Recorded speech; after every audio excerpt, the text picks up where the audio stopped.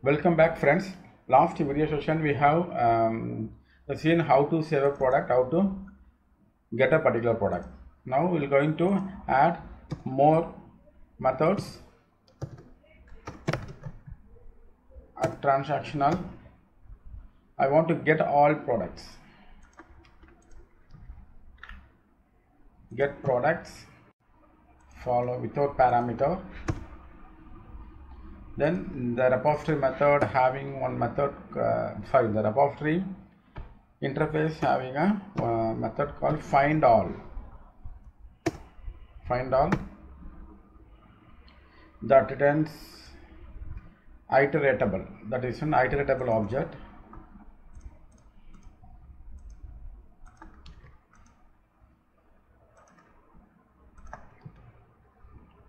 Iteratable,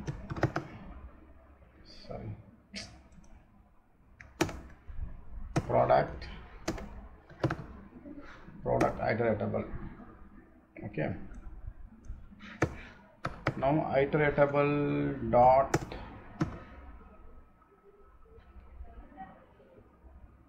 okay, this iteratable not returning the collection, but it's a okay. I want to return this as a list instead of returning iteratable. I want to return as a list. What we have to do for that? We need to override this method. Okay, this method by default, this method iteratable. If you want to use this iteratable, the problem here is I need to iterate each product, then I need to add that product in the list, then that list I need to return to the client. I don't want this long process. Just I want to override this method. I want to override this method in my product repository. Right click, generate. The IntelliJ there is a right click, generate, override method. You can give find all, override. Instead of returning iteratable, just say list.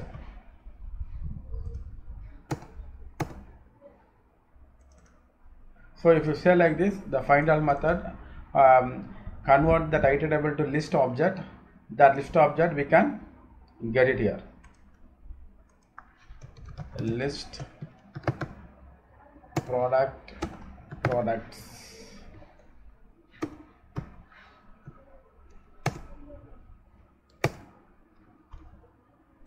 Then return products. Now fetching all products method is implemented. Next one is I want to delete the particular product. Just copy this, delete product, long product ID, find by product. I am going to fetch the finding the product ID from the database. If the product is matched, return the result. I am taking that product. Then I want to delete the product. Now I want to delete the product. The same repository object, you can say product dot delete. Oh, we have another method, product delete by ID also there. Okay, so we can use that method. Instead of doing this this line of code, we can remove this code directly. You can pass product ID. So the Springboard JPI will delete the product. This will not return any value, I think. Yeah, it's written void, so I am not returning anything. Next method is delete all. Delete products.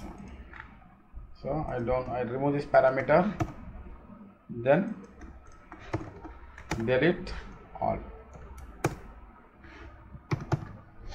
Okay, now I created a 1, 2, 3, 4, 5 method. Each method will do some CRUD operation. Okay, the save product will do save or update the product. Get product, fetch the particular product by providing particular product ID. Get products, return all the products available from the database. Delete product, delete particular product provided by product ID. Then delete products, delete all the product. Now we need to use this methods in our controller class. Okay, why error here? Why this error is coming?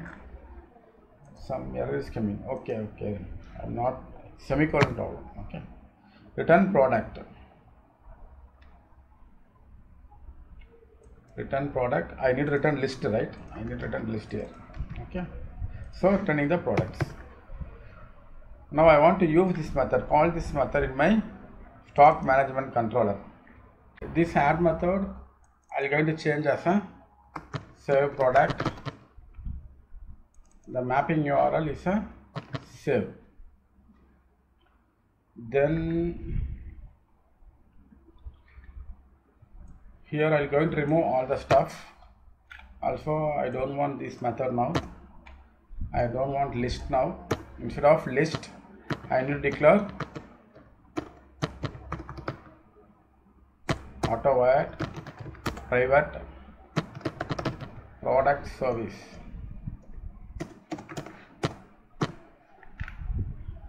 Now here we need to say product service dot save product of product. I think this other information not required. The last session I have explained about that. So in this example, those headers are not required now. Now save product. I am calling the save product. Whenever client send the request body, part of request body they are sending product information. That product information I am passing into save product method. Save product method saving that information to in our database. So this product class mapped with the product table. That's the reason it's saving into product table. Okay. Then get mapping. Using this get mapping, I want to fetch all the products.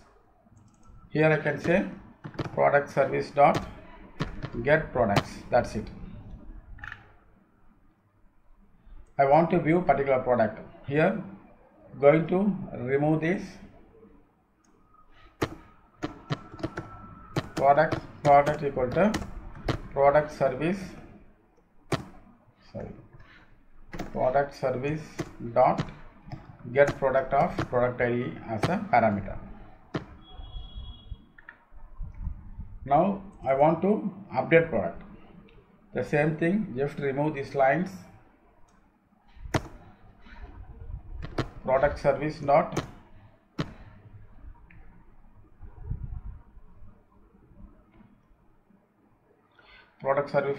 save product new product information.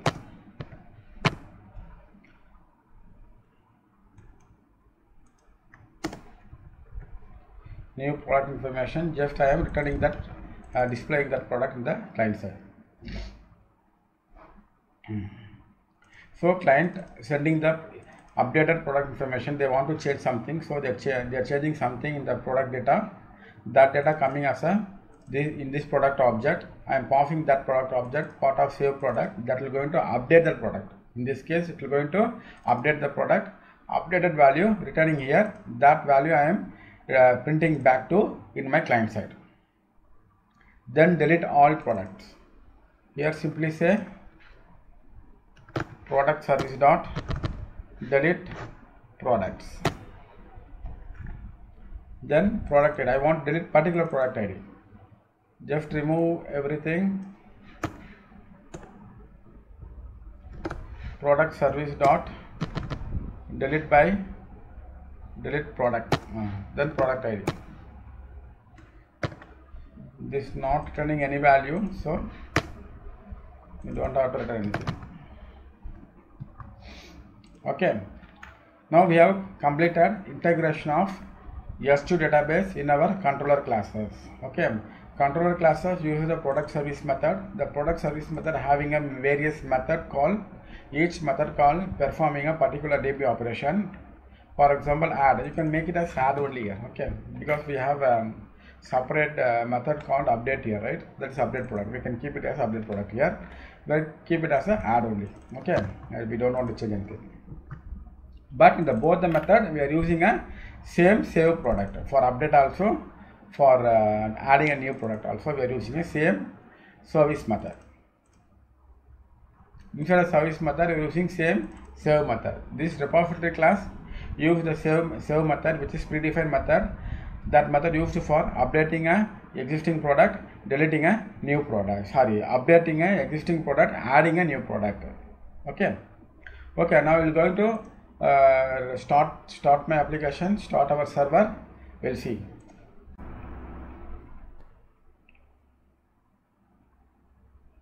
Okay, server is started.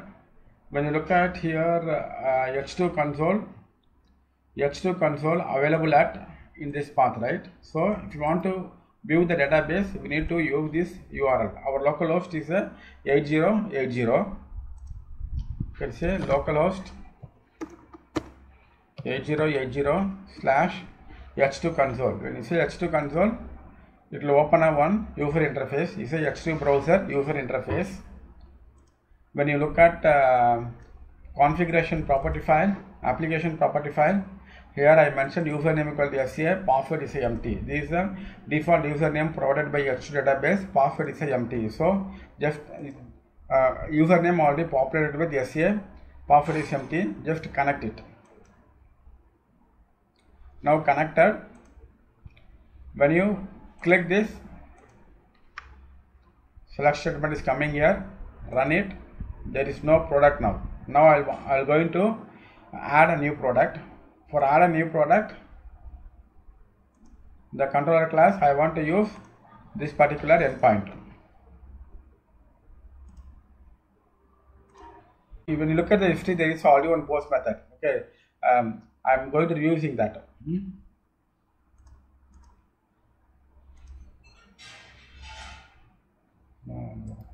I'll close all, close, don't save. The history, the last session I'll show some example, right?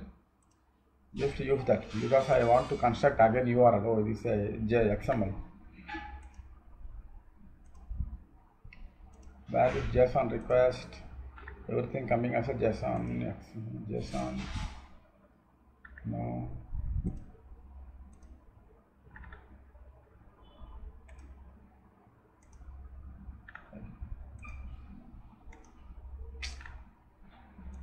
Everything coming here is a JSON request. Okay, I want to use this request.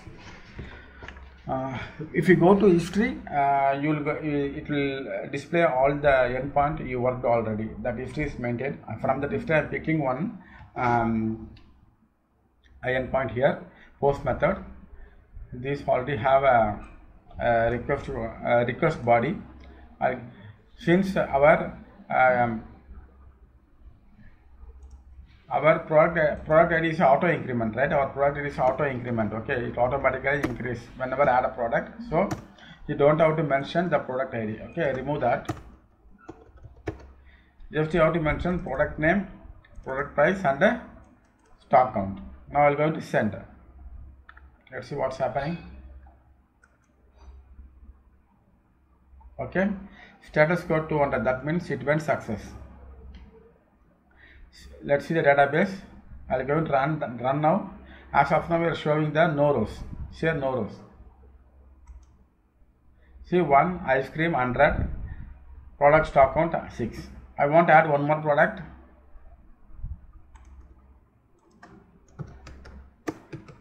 Short 400, stock count is 10.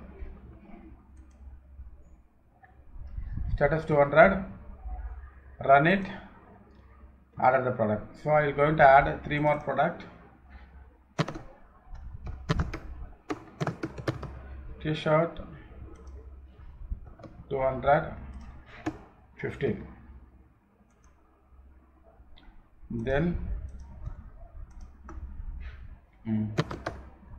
toy type 1, 400, quantity 30. How many product added? One more product I want to add.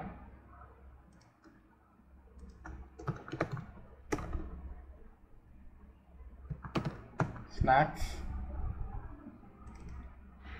30 and 10.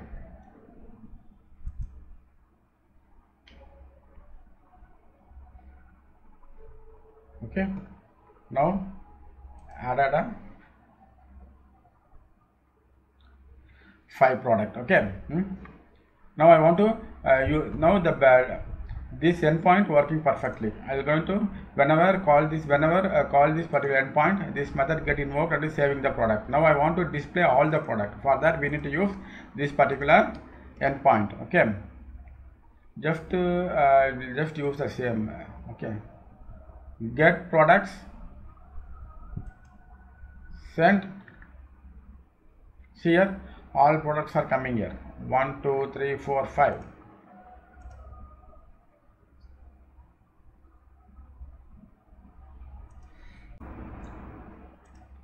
Okay, 5 products are displaying here. Now I want to update one product. Okay, no, I want to display one product by product ID. There is a 1 2 3 4 5. The database, I want to display t-shirt. Third product I want to display. For that, what you have to do? Product/product ID. See, I'm displaying. It's fetching only that product. Now I want to display 5th product. For that, just add product ID. Product/product ID. 5th product. Now I want to update this product. I want to update this product quantity as a 20, product price as a 50. So go back to post method. Change it to put. Since you are updating, change it to put. I want to update this product ID 5, price as a 50, product stock count as a 20. See here, it's a 30 and 10 is displaying here now. When I run, it display the 30 and 20. Here I change the 50 and 20. I will going to update. I got some error. No, for add we need to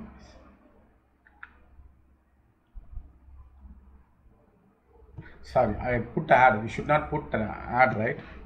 Which product you want to update? I want to update 5th product, right? I want to update 5th product.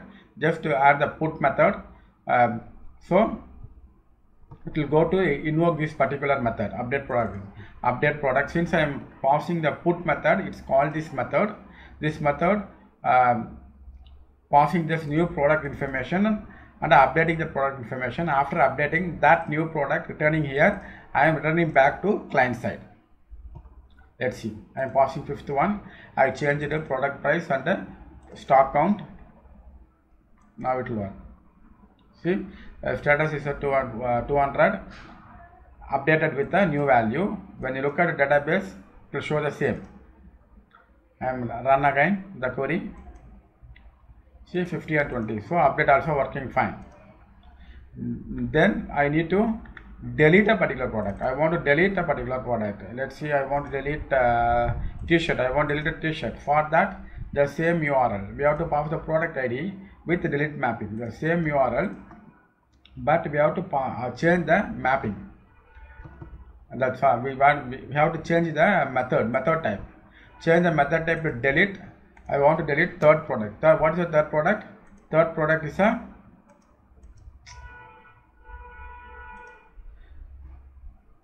is a t-shirt, right? Let's see what's happening.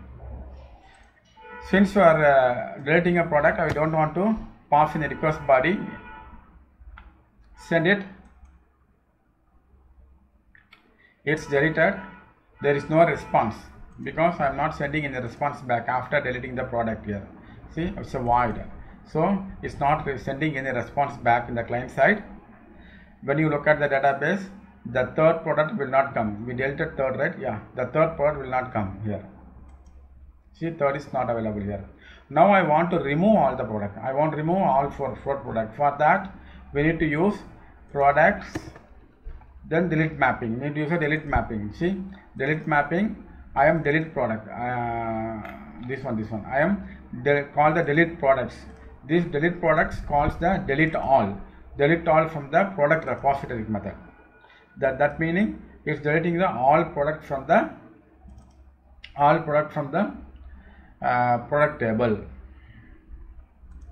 Okay, now I'm going to call this URL by changing the delete method.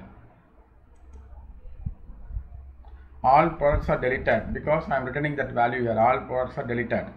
Okay. Status is 200. When you see the database now, nothing will be. Everything is gone. So now we have implemented Restful web services with CRUD operation using H2 database. This particular project available in my Git repository. I have placed that link in my description section. Download it and work it out. If you're facing any problem, please let me know. Definitely I will help. Okay, definitely I will help. Okay friends, I'm going to stop this video now. The next video is going to see how to improve these web services. We have implemented the web services. It's working fine, but this is not a perfect one. Still we have to improve our coding practice. This is not a right way to implement web services. There are some things we need to improve. Those improvements we're going to see in next class. Okay. Please subscribe if you are not yet. Share this video to your friend circle. Click bell icon for regular updates. Thank you so much for watching this full video. Until next video, bye bye from Suresh Kesavan.